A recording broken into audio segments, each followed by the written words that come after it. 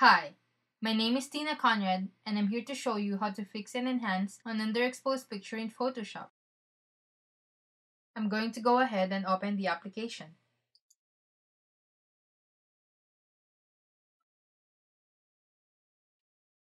Once it has loaded, I'm going to click File, Open, and look for the file that I want to edit.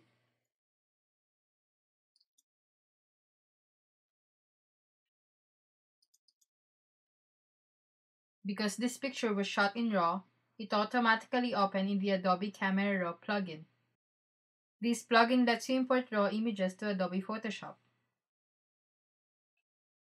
What I usually do is start with the camera calibration, and then change the camera profile to landscape because I want the background to have a much more colorful tone. Next, I'll go to the Basic tab, change the white balance. I'll pick the daylight option for this picture.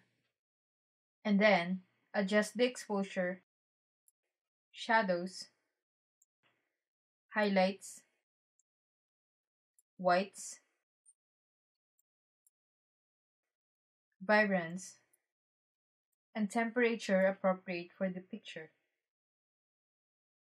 After this, I'm going to click Open Image to smoothen her skin in Adobe Photoshop. Once inside the application, I'll choose the Spot Healing Brush tool.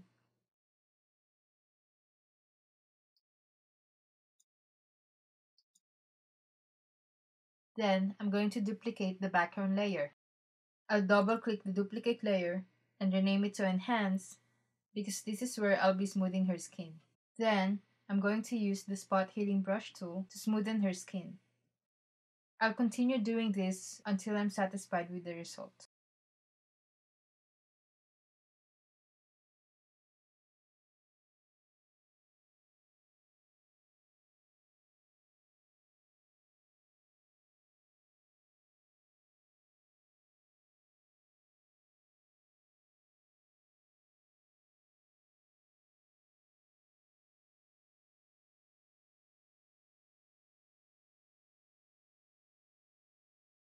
Now, I also want to remove the lens flare on her skin.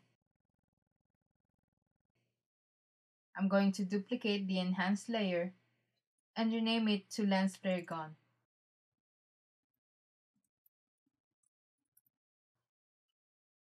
I'll choose the patch tool inside the Spot Healing Brush tool. I'll just select around the areas where the lens flare are visible and drag it to a smooth spot.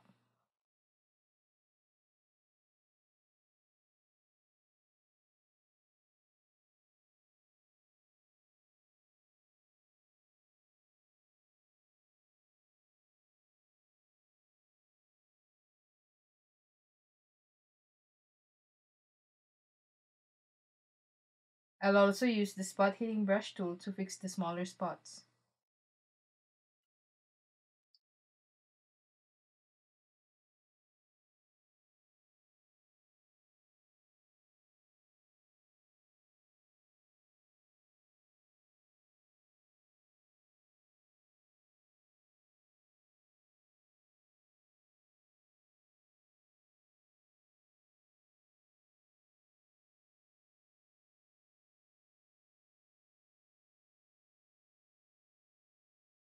I'm pretty happy with the result, so I'll just save a Photoshop file of my work so I can re-edit it later.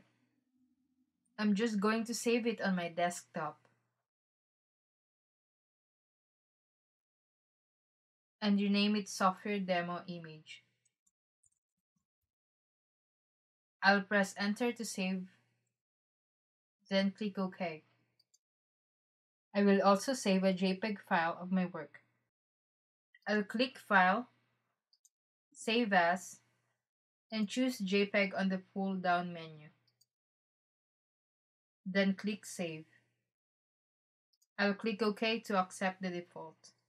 Then, I'm going to minimize the Adobe Photoshop application and open the images that I edited.